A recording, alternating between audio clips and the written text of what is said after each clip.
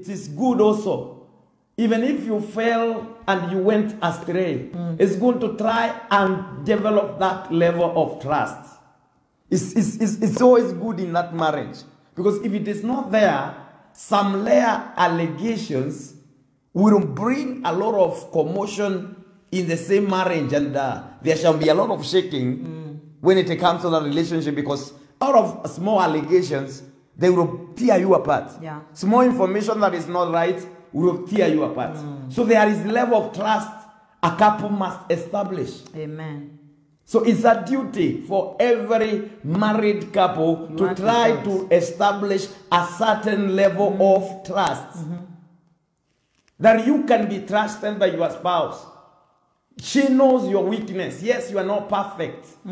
But she knows what you are able to do. For example, even if you have slept with that woman before you got married, and you have never lied before to her, and you have maintained that, you never lie, and she has never seen you lie, and she knows you fear God, you are a real person, you repented. I want to tell you for sure, this woman will trust you. Amen. And some trust will come to that kind of a marriage that you are going to experience.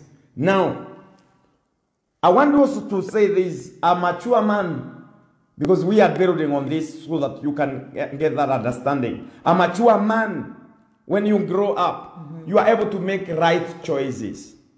So it begins even before marriage. You are able to make a right choice. You don't fall for a mistress.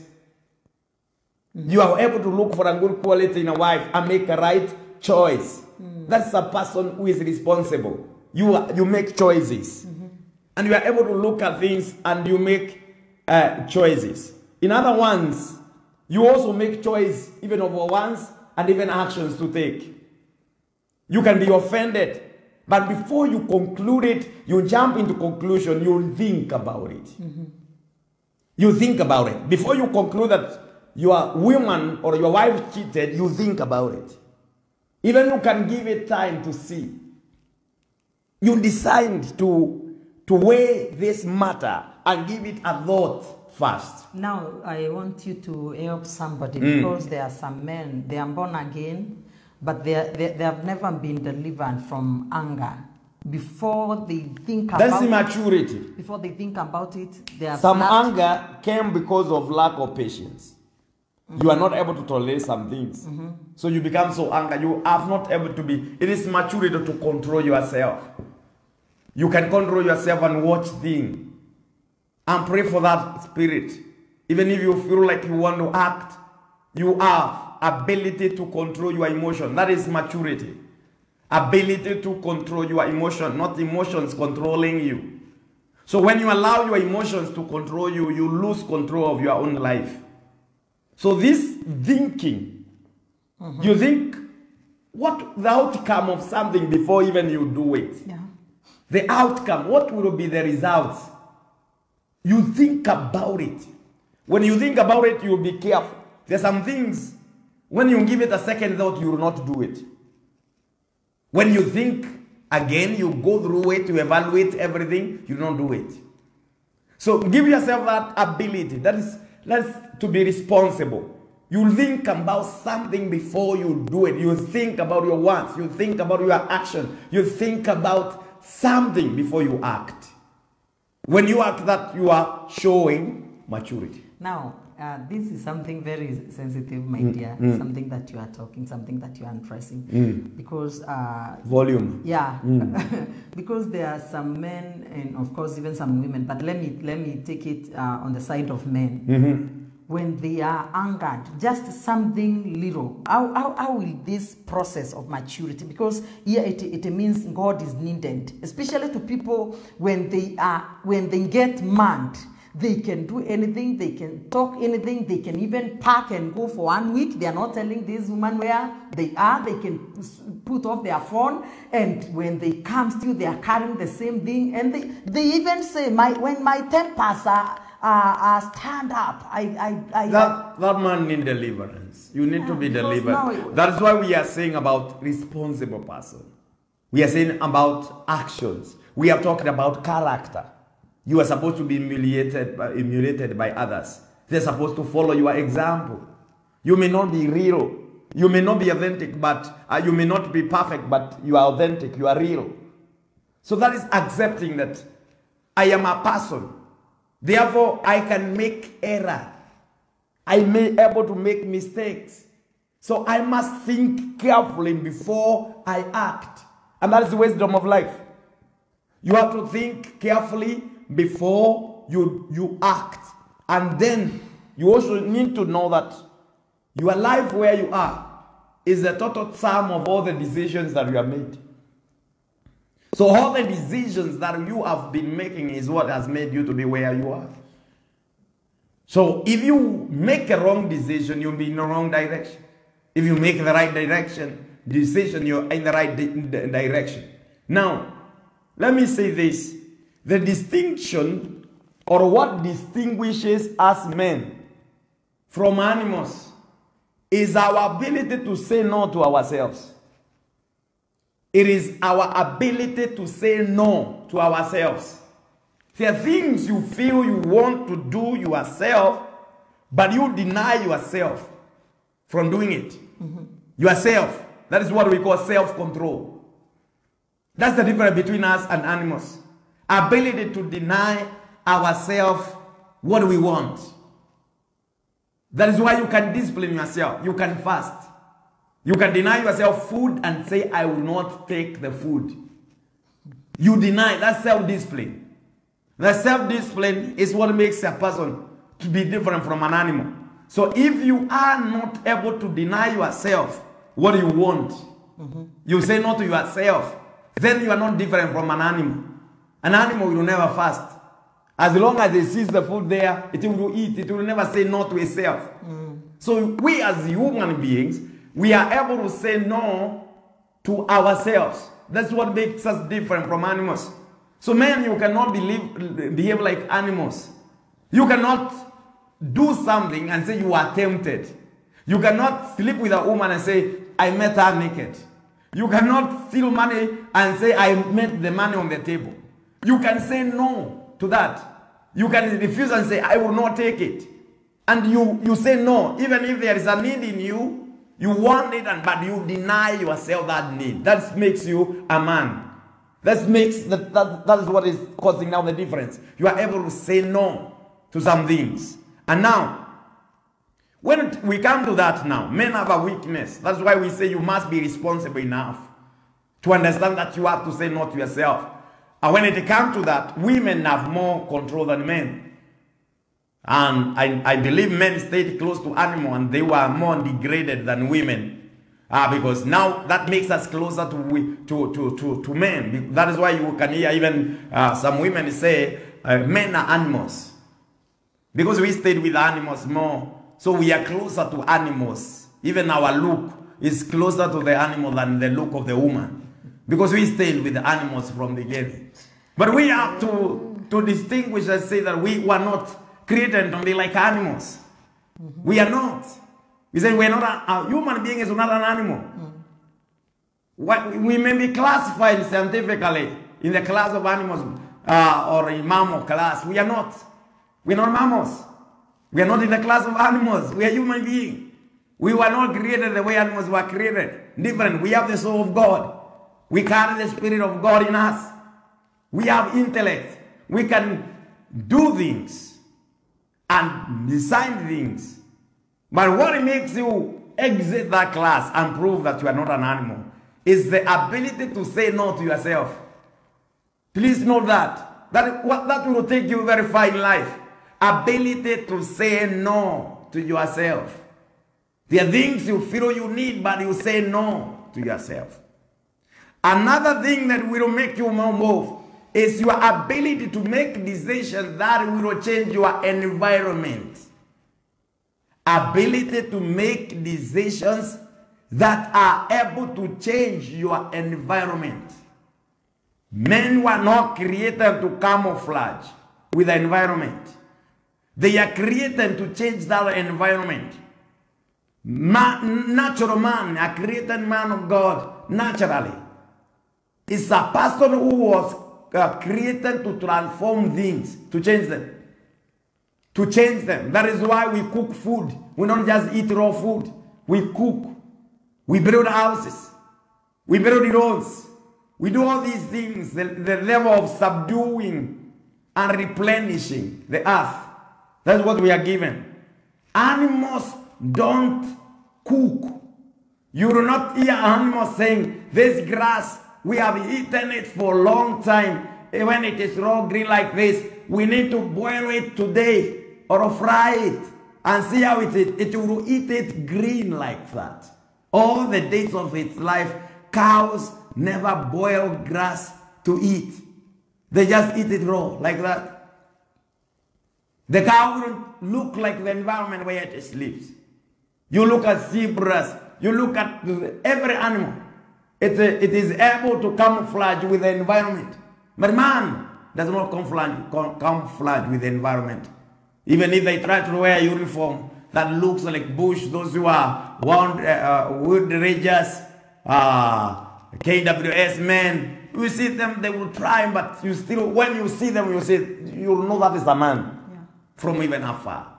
Man is stand tall. And what makes us the difference is to make decisions that can change your environment. So you are a man who is carrying that responsibility to make a decision that will change that marriage. To make a decision that will change your life. To make a decision that will bring improvement to what you are going through in that marriage relationship. And that is what makes you a man, and you are able to make decisions that are able to change environments. So if you are a man who cannot make any decision to change anything, you are a man who just follows the wave when it comes like that. You are a man who can never say no to himself, then you are not mature. There are so many things that are left desired in your life. There are so many things that are left which are wrong. And therefore it will not be very possible, or it will be something very difficult for you to enjoy a good relationship in marriage. So you need to be that man who is able to make decisions and to think before you make decisions. You choose friends. You choose wants. You choose actions. You choose fellowship. You choose a lot of things. You have to sit down and choose. And these choices are supposed to be done in wisdom, and they will take you to where you are supposed to be. And I believe you are hearing me as a man. You must be using your mind to think so that you make a decision. That's why God gave us that ability, that gift of thinking, so that we can see things. That is why we are not carried out easily by environment and make choices. That's why you cannot buy anything that you meet on the street. Women may have that weakness. When they see something good, they want to buy it. As long as they have ability, they can carry everything along with themselves because they see it good. But man, you have to think. This something is going for 10,000. If I buy it, what will happen? You think. You think about what is needed, what is valuable at that time, which is a priority at that time. And you think it. And then you do it. So when you meet yourself, you are not able to make choices. You got money, but you are not able to arrive with money at home. You used everything. You squandered everything. That means you are not mature. You are not able to make a decision that will help you or profit you at tomorrow. You get the money, you have received the bonus, then they don't see you for 1 month. Then you come with your bonus. When you come, the man will say, I cannot sleep in the same house with money. That's a cursed man. I cannot sleep this house and money sleeps. One of us must be out. Whether me or money. This is a man who is cursed. And there are men who are like that. Not unless you are helped, you cannot make a good choice. I came from a family. My father is a good father. He's a good man. Did everything to bring us up. But he had a weakness, a big one. My mother could not arrive a place where he was working. She was timing from 24th, 25th, 26th. That week, she should be there when the salaries are given. When she arrives there, when the salary comes, he leaves her in the house, goes and picks the salary from the office. Listen to me. He will give her everything she needs. And tomorrow, she plans the journey to go back home with the money so that she can pay school fees. She can do a lot of things. When my mother is late for 2 days or 1 day and salary are received, money for that month, we will not see it. So it's good. But it was managed by the wife. Not many our wives who can manage them like that. My grandfather, my grandfather, and the same weakness of money. There was a weakness in him. And I want you to understand this. His wife, my grandmother, was not a good manager. She was going, receive the money. She could come and drink the money with her lovers when the husband is busy working for a mzungu somewhere. And none of our children went to school, including my father. They were bright, but they did not go through school. The man is there working, but the wife was not able to manage because the man was a poor manager. So a poor manager having a poor helper, it is a disaster. So some men, you may have that kind of a weakness, but you need to have a woman who has strength in doing that, because there are some women who have strength in doing that decision. They don't just buy for the sake of buy. They don't have that aspect of the women because they are grown hand. There are some things that I have handed them. So if you lack such a person around you, at the end of it all, you shall be unfulfilled. You will not have accomplished what you wanted in life. And that is why you need to think. Sometimes men, we are gotten by time without us thinking. Please listen to me. Anytime I talk to men, I have a concern. We are gotten by time. Before we know it, the time has gotten us. Because somehow we may not be careful now we do things because we don't look at our time. That's why David, as a worshiper, every time he will tell God, tell me the number of my days, so that he could program himself. So you need to be a person who is able to program yourself and look at what is going to happen. The old age, whether you like it or not, will come. And I always say, children will always lean to the side of the mother. It doesn't matter how good father you are. They shall lean. Because at that age, all responsibility rests with the mother. She is the one cooking. She is the one looking for food. You are not cooking. You are not looking for food. There is no any other assignment that you are left with in that house. Is to eat and to dress. So they will buy you clothes. They will bring you all those things. But they will not give you money. The way they will give the mother. Because they say, Dad will eat from mom. So I want to tell you, if you have nothing, they will leave you early. But if you have something, they will stay close to you. They will even feed you more. Because they know you have something that you are protecting. They will come to you even if you are not able to see them. Like Isaac. He's not able to see Jacob and Esau, but they are still coming. Because the father has something. So don't render yourself useless. Think about your thoughts. Think about your actions. There's some actions you do and you define yourself. Right now, because you have strength, you run to several homes. You have a home in East, you have the home in West, North and South. You are hiding. They will tear you apart. They will destroy you, and you will not be able to enjoy the life that you want. Establish yourself in a home. Think about your action. When you humiliate your wife, women don't forget, they are not like us. There are some who are visited by devil at their own age and they decide to revenge what you are doing when they were young. Please don't treat them well so that even if they look for mistake, they will not see it.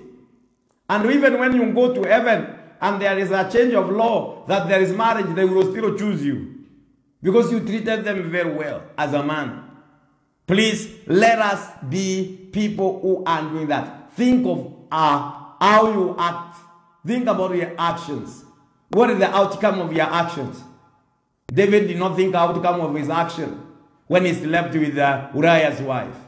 And look at what happened to David. Look at what happened to his life. Because he never thought the action. Abraham did not think the action of sleeping with the maid, though it was a conviction from Sarah. He did not think about that. Look at what happened now after Ishmael has come. The life of Abraham and the children did not remain the same again, even now. Think about your action as a man. A man is a thinker, and he is supposed to think.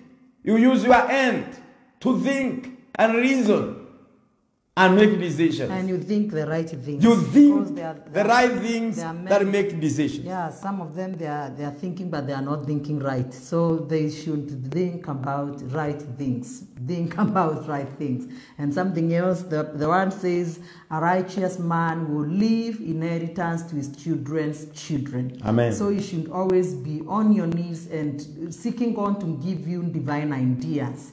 Divine ideas that will direct you to divine projects, and this project will be multiplied and they will be fruitful, so that the day you will be exiting, even before you exit, already your grandchildren know that our grandpa, he has something for us, and that is a blessed man. And each one of us, we should desire that.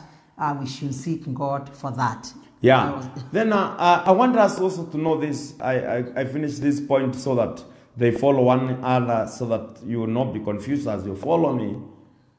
This man who is responsible also. Remember, I said this man who is responsible must have a clear conviction. Number 2, must make the right choices. And number 3, now, this man whom is responsible, he must be a man who confesses. You must be a man who confesses. Confession is that ability to agree when you are wrong. You agree when you are wrong, you seek for forgiveness and make it right. And this is escaping many men. It's a character that is moving away from many men, and this is a sign of immaturity. It's a sign of immaturity. When you cannot accept or agree you are wrong. There are men who think they are right all times. That is a wrong perception or a wrong attitude of life. To think that you are right. Whatever you say, you are right. Even Abraham had that mentality. Sometimes he was insisting on staying for Ishmael. And God had to intervene and told him, Sarah is right. And Abraham had to hear that Sarah is right and follow what Sarah wanted at that time. Now, men, I want you to understand, you can get it wrong sometime. You can get it wrong sometime. But that ability to admit that I have gotten it right is maturity. I have gotten it wrong is maturity. That I am wrong. How wrong was I? That's maturity. That I can make a wrong decision at this time. I can do something wrong and say I am sorry, even to your children. I am sorry, even to your wife. Something things that is demeaning yourself. It's like a man of authority, a man with a head, does not say, I am sorry, which is very wrong. So you must be admitting that you are wrong. You cannot be right at all times. and admit you are wrong and ask for forgiveness. That is confession. I am wrong, and ask for forgiveness. Then be courageous to take responsibility for your mistakes. Be courageous to take responsibility. That is maturity. I did a mistake and I'm ready to take. I am liable for what I did. I am responsible for this. I'm very responsible. And take responsibility for your mistake. Now, when you look at Adam, our father, the first man to be created, in Genesis 3, verse 12, when God came and spoke to Adam, and when Adam was asked about the fruit, if he ate the fruit, what did he say? He said, it is the woman who you brought to me, who gave it to me and I ate. That was immature and demonstration that he was not wise. He lost all the wisdom. Remember, he's the man who was naming everything the way God would name. But that time, he demonstrated immaturity. When you cannot confess and admit you are wrong, you don't confess. You don't take the blame. You keep on passing the blame. And you can't accept responsibility. You keep on passing the blame. And that is what Adam did. If Adam took the blame at that time, I say, I am wrong. We took this and took the responsibility. I want to tell you, maybe we could be speaking another story in the world. But this man did not take responsibility. He simply passed it to the woman. And what about the woman? She could not take responsibility too. She passed it to the snake. Because the pace was set. Because the man is the end. Yeah. And he started everything. So the snake was not told not to eat. So it was not the business of the snake. And what happened? Curse entered the world. Because the man was the one asked. I want you to understand, as a man, you are responsible for everything that happens to your own. Before God asks your wife a question, He will ask you first. Before God blames the wife or asks the wife what really went wrong, He will ask you first. Before your wife stands before God, you have to represent her first. And then she will come on her time and then she faces judgment. But you have to represent her. And the Bible says you should give her to God as blameless. Blameless woman. So I pray in the name of Jesus that you will be a man who takes responsibility. You take the blame. Accept that you have done wrong. Confess and make it right. A real and mature man do not pass blame. You don't keep on blaming. I'm blaming you. You keep on blaming what you know you could have controlled. You take charge. And this shows that you are mature. Most of the marriages are in problem because of blames. Blame game. Blame. Everybody is blaming this, blaming the other, blaming the other, blaming the other, blaming the other. Blame game is the under in that marriage. Because you have not taken responsibility. You have to take responsibility and confess and say, I am sorry. Very few men apologize to their wives. Very few. You want the woman, when she has done wrong, to confess she is wrong and apologize to you. But you don't confess your own wrongs. You don't apologize your own mistakes as a man. This is the time we set our pace. When you have done wrong as a man, tell your woman, tell your wife, I am sorry, darling.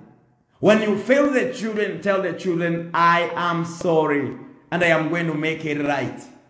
That is man who is moving by conviction. There's a man who is there as a responsible father.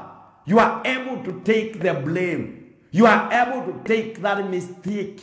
You are able to admit that I am not always right. They may call you Mr. Right, but you are not always right. You can make a mistake. You can get it wrong. Admit. Sometimes we get wrong and we get wounded. And we wound even others. We wound others because we did not admit that we got it wrong at this time. We got it wrong. We just soldier on and make sure I cannot make a mistake. If I tell them it's a mistake, they will not trust me anymore. They will not see my authority. The authority is not sin because you cannot admit and confess. The authority is sin if you are unable to admit your mistake. Look at David and Saul as I finish on that issue. Who did a bigger mistake than the other? Saul did lesser than David. David killed Uriah, you know that, to cover up his adultery with the wife. He committed adultery and killed the man. What about King Saul? King Saul, he went on a mission. And when he went on a mission, King Saul did not do everything that he was told. He chose to spare and save King Agag together with some fat animals in the name of sacrifice. Then he elevated himself. He went and set a monument for himself. The monument is supposed to be set by the prophet. He took it himself and went to do it. He became great before his eyes. He was elevated by pride. And what happened? When God pronounced a punishment for both of them, or an intention to punish them, King Saul told Samuel, I know I've sinned, but let us go. Honor me before elders. What was he looking for? Honor. Why are some men not confessing when they are wrong? It's because you are looking for fake honor. That's not real honor. It's fake honor. So honor me before elders. Honor and go before me. With me. Go. And then Samuel did not. He could not. He told him God has rejected you. The way he has told him, he was able even to touch the garment of his father, which is very wrong. Touching the garment of your father in a contest, the garment was torn. And then prophecy came immediately. The way this is done, that's how our kingdom is be torn. And that was exactly what happened. Everything was taken. But what about David? In Psalm 51, we see him. He goes before God and cries. I say it is before you I have sinned.